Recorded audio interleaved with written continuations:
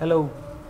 Today we're gonna spend some quality time discussing specifically business analytics as a precursor to operation and supply chain analytics. And as we are discussing business analytics, we will be also discussing business models, different type of business model, and how they are used in business analytics. So let's start the presentation. This is a precursor presentation and a video related to business analytics, as the operation and supply chain analytics is a part of business analytics.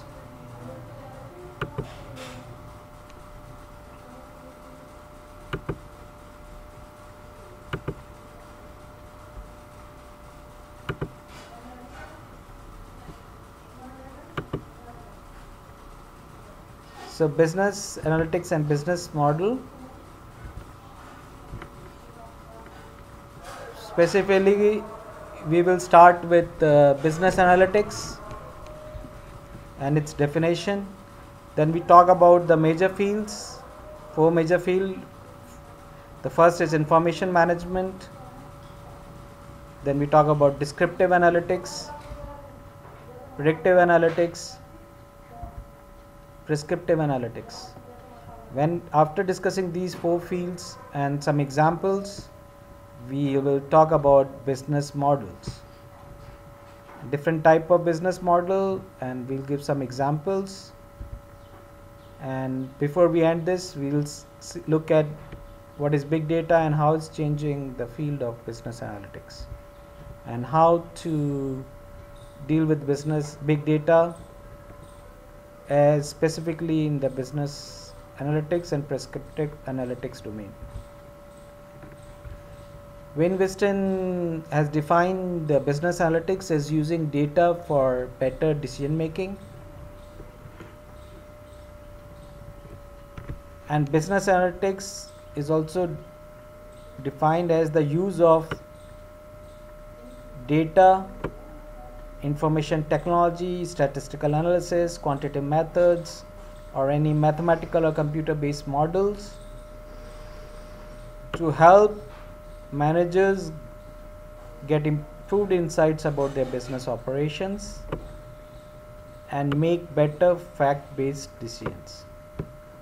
So once you have all this data and this statistical analysis tools knowledge, you can get better insights about your business using this data and statistical analysis, and then this will help you to make better decisions, which in turn will be beneficial for your business. So nowadays we see business analytics is used in customer relationship management, financial analysis, marketing related activities, operation supply chain management area, so which is of your specific interest, that operation supply chain analytics, human resource planning, pricing decisions, even for some strategies. Why there is a sudden interest in business analytics? First is the availability of data, availability of customer computer software to do sophisticated and quick analysis. But in turn, actually business analytics has a strong relationship, and it can positively affect the profitability of the business, revenue of the business, shareholder returns. It is also used for businesses to remain competitive, and you can create very informative reports using business analytics. Within business analytics domain, today we will be spending next 15 minutes talking about our next 4-5 slides, talking about data, database and data warehousing. That's one key components. And on top of, once you have data and then you put in databases and then you do data warehousing techniques, then on top of it you run analytics, analytics is of three types. Descriptive analytics, it uses descriptive statistics. Predictive analytics, it used forecasting data mining method. And then finally the prescriptive analytics deals with management science and give you prescription about what is the best course of action and what decisions to take. So basically databases serve the foundation of business analytics. Data is the collected facts and figures.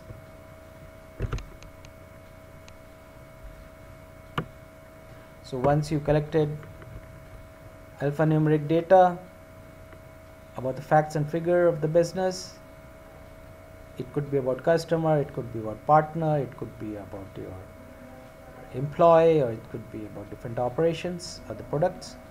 Then you get database. This data is put into computer file and the collection is called database. In database, data is arranged in file format, in table format. And the information, once you analyze this data in a database, you get information. And databases, relational databases are very popular nowadays. And you have to extract the information from the sources, from different products, customer, from different operations. And once you extract that information, that alphanumeric information has to be transformed in the right format, and then it loaded into databases so that analytics can make use of it. Basically, 4 types of data are available based on the measurement scale. In business, we talk about categorical, numerical data. Data is placed in categories according to some specific characteristics. For example, customer location, it could be either of the continent, America, Europe, Asia, or employee can be classified as manager, supervisor, associates. So this type of data where different category exists based on specific character is called categorical data. Ordinal data, its data is ranked in order according to some relationship to each other. For example, in a survey, you can have 5 tick mark choices of poor, average, good, very good, or excellent, and then these things are relatively ranked. And a college football ranking, there's no fixed unit of measurements like you measured it in kgs or you measured it in grams or something like it's relative data and ranked accordingly. This type of data is called ordinal data. Third data is interval data. Same as interval data is ordinal data, but with constant differences between observation. For example, temperature reading or SAT score. But what is of particular interest of us in statistical analysis is ratio data. This is a continuous values, has a natural 0 point. Ratios are meaningful. For example, if you want in a business, you want to say what is the monthly sales, what is the delivery time, what is the lead time, what is the production cycle time, and all these things, they have a natural 0 point and they are continuous values and they are meaningful in business context. So once you have data, then you deal with you describe the data, and this data can be described. What are the main features of this data? We use descriptive analytics for that, and common tools within descriptive analytics are some descriptive statistics measurements, which are mean, median, mode, standard deviation, range, variances, range, quartiles, and frequency. Sampling is also used here, and you can display the results either in graph charts, summary statistics tables. And once you know what is the current status, what this of the organization, using the descriptive analytics. You can use predictive analytics about conclusion, and you can predict the future behavior or future performance based on predictive analytics. And common tools in in this is basically a forecasting, such as time series and causal relationships. And you can also do some cluster analysis, association analysis, regression, logistic regression, decision tree method, neural net, text mining. These are the common tools in predictive analytics. We talk about prescriptive analytics. So once you know what is the current status of the organization, using the descriptive analytic, you can predict some future performance or future behavior using predictive. Then you can make decisions. If you want to make decision what is the best course of action, you can use prescriptive analytic and make decision based on data. Some common model which are used in prescriptive analytics are linear programming, non-linear programming, sensitivity analysis, integer programming, goal programming. All these are stochastic in nature, where variables are known or value are measured, but sometimes the variables are random in nature. They can take unpredictable values, so we use simulation modeling in prescriptive analytics. Now next is how to implement business analytics.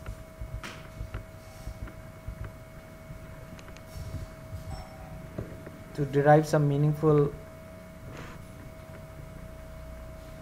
benefits for your organization. So I suggest 8-step methods,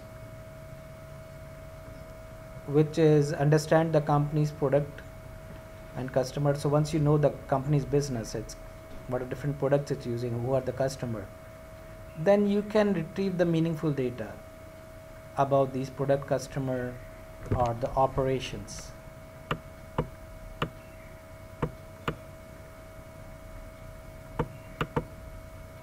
So once you have tracking mechanism, then you get this data from across the organization.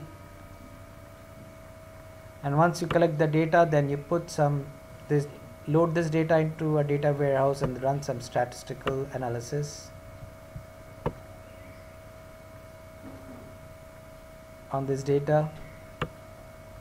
And then you put business intelligence to standardize the report, get some informative reports. And in this report you will see, you can even use most analytic functions on top of this information to discover some patterns, and from these patterns you would obtain some insights. Because how good the business analytics is, it gives you an output, and based on your domain knowledge or based on your knowledge of that particular business situation or the context, you derive an insight and you extract the relevant information or the knowledge from those patterns. Once you have the knowledge, then basically you derive the value, and derive the value is only where you can derive the value when you make the decisions.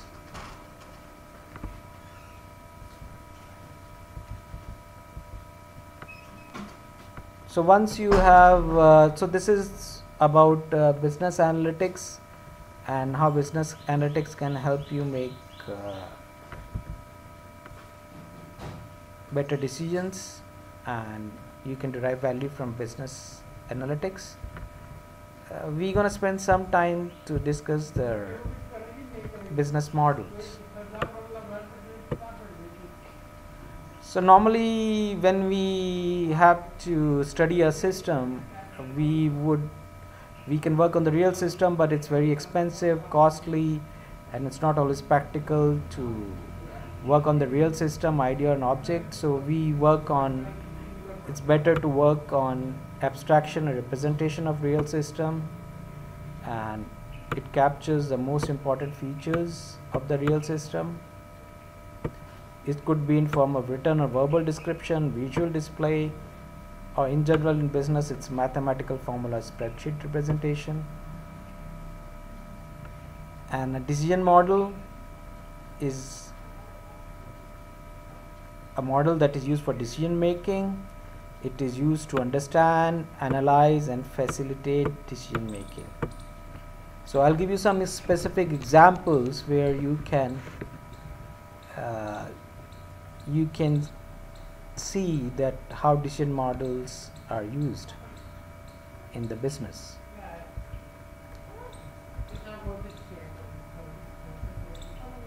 For example, in a grocery store, if you are selling a product, you have a product that you want to sell across the different grocery store, and if you're a brand manager for that particular product, you need to know how to use best use pricing, discount coupon, and pricing strategy to influence sales. So you can ask a business analyst, and this business analyst is using business analytics. It can develop a model that predicts sales of that particular product across the stores using as a function of price, coupons, and advertising. So business analyst, he look at the weekly data over this is historical data, and then you have the sales across the multiple store, and it says effect of price, coupon, and advertisements on the sale. And he came up with this based on historical data. He did a regression, and he came up with this formula that says that sales is a function of 500 minus 0.05 price in dollars into 30 into coupons, 1 or 0, yes or no, plus 0.08 advertising dollars plus 0.25 price in dollars into advertising in dollars. So you can see here when the price is 6.99, there is no coupon, advertising is 0, price is approximately 501. But when the coupon comes in, same thing, there's an increase. And when we say that when advertisements also kick in, we see a large increase. But when the price is reduced, or when the price is increased,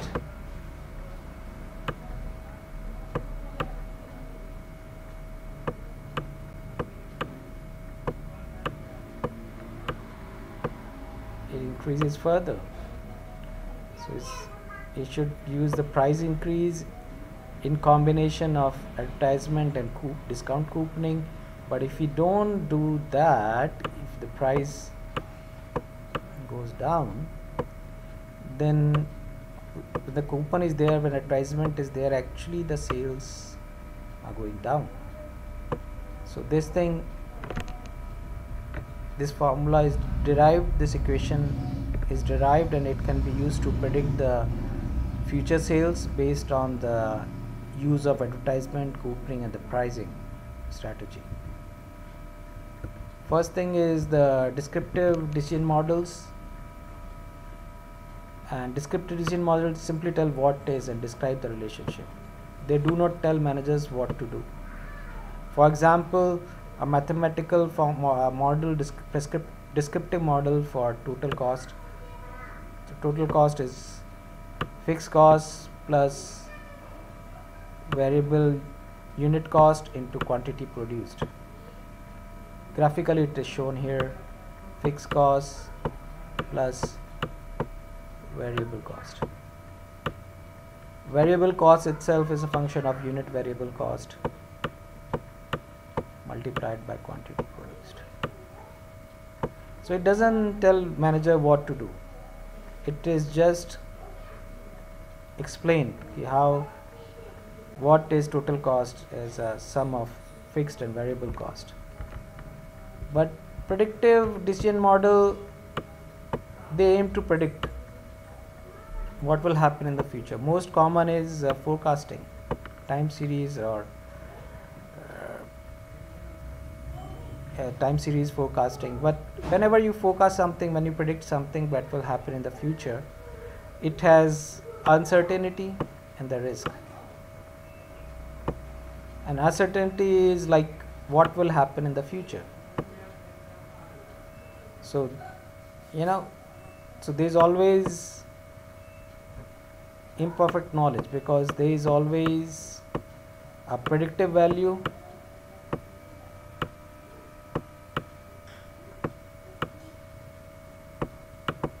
plus error.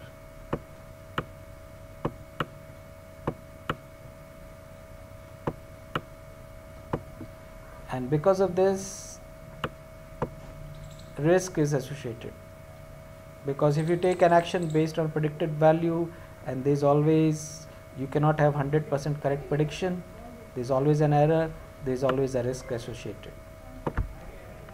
So that is predictive decision model. One example is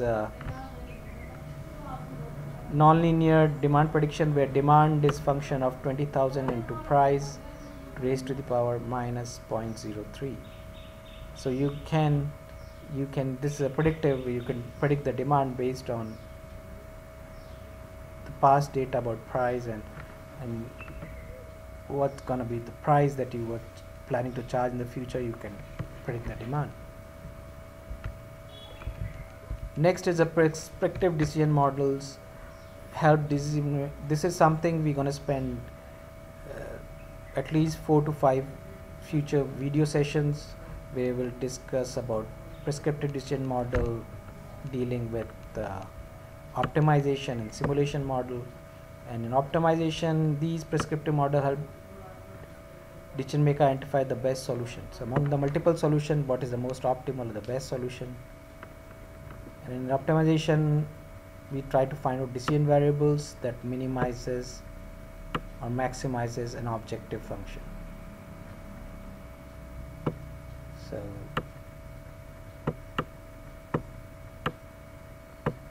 objective function maximizes the quantity of interest. Of course, this is the quantity of interest. Normally it is cost, profit, or some goal.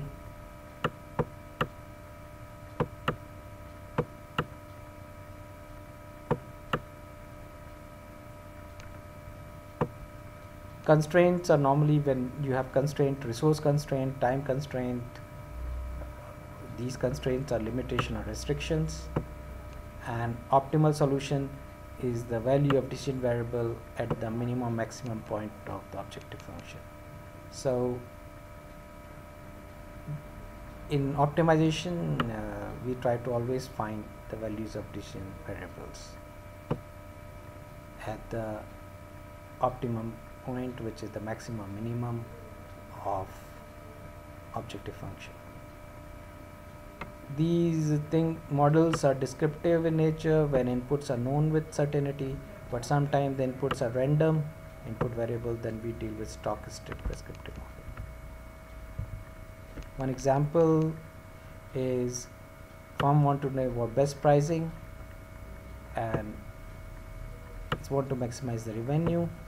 Revenue is function of price into sales, where sales itself is a function of price. So we want to identify the price, this is a decision variable that will maximize total revenue. This is our objective function, subject to a constraint in terms of it could be an amount of sales, maximum sales because of production capacity, or it could be a maximum price range, maximum minimum price range. So these could be a constraint that exists. So this is just one example of prescriptive decision model. Algorithms are also we will have a session on algorithm. These are systematic procedure used to find optimal solution to decision models. So when we talk about computers, we will have systematic procedures and they are called algorithms, and we will have a session on to speak more specifically in detail about this. As I previously mentioned in the 8-step method, how business analytics is used in businesses to derive value.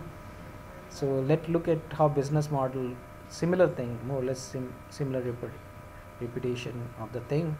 If you want to solve a problem, business analytics is just part of problem solving or decision making. There are a lot of other things which are involved beside business analytics in the decision making or problem solving. But if you're using business analytics, of course, these 6 steps are useful. First is you recognize the problem, is there gap or some performance issue or behavior issues. Then you define the problem, what are the different variables in the problem. Then you structure the problem. You structure the problem in terms of mathematical model or logical model, and then you analyze it using a statistical analysis tool, put some data into it, and then analyze the problem. Based on that, you get some results. You interpret this result based on particular domain, on contextual knowledge, and then you make business decisions. Once you make a business decision, then you implement it in your business, and then once you implement a business, you derive the benefit or the value. One example, like how when using analytics in the real business, it has to be taken with a pinch of salt. So for example, analytics at HP, they look whether analytics will solve the particular business problem. Is the existing solution already exist, or do they have to develop a new business model or decision model that is needed? And once they are sure about it, and when they use work on prototype rather than real system, they build insights into data and into the statistical output rather than using it a black box. They want to they have a lot of independent decision variables, and but they don't want to do not put a lot of complexity. They want to make the thing simple, and because whatever solution, whatever service they are doing it for end customer, they partner with end user in the discovery and design of the statistical decision model and statistical analysis, and they have analytical champion who will always give an analytic perspective to the different business issues and problem. Big data is okay. Now we have dealt with, so far we have dealt with what is business analytics, what are the different 4 components of business analytics. Then we talked about descriptive, prescriptive, and then we talked about business model and different type of business model. And now, before we finish this presentation, I want to talk about big data, because big data is now the recent thing which has become a reality and it's changing the domain of analytics. So far we had structure in-house operational databases, and but beside this, now we also have external databases,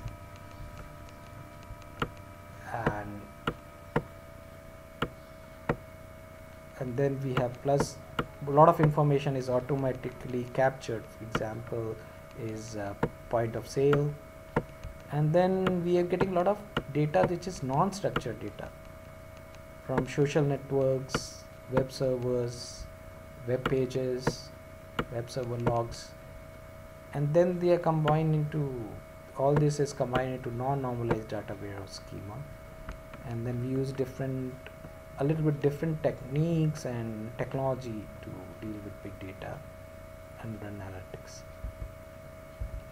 The 3 V's of big data which are very popular, and within perspective analytics context, how to handle these 3 V's. First V is the volume. Volume is quite high compared to conventional relation databases, but it is rather than a hindrance, it is benefiting the descriptive, predictive, and prescriptive, because you have a lot of data, and this data can be used to do descriptive, predictive, and prescriptive analytics and decision modeling. Velocity, big data has a lot of velocity. The rate at which data changes or data flows is quite high. So to deal with it, prescriptive model, they will run in the background and take data from input to make not always an optimal data, but near optimal decisions and optimal solutions, near optimal solution. And variety is that different data sources in different format, right? So because of that,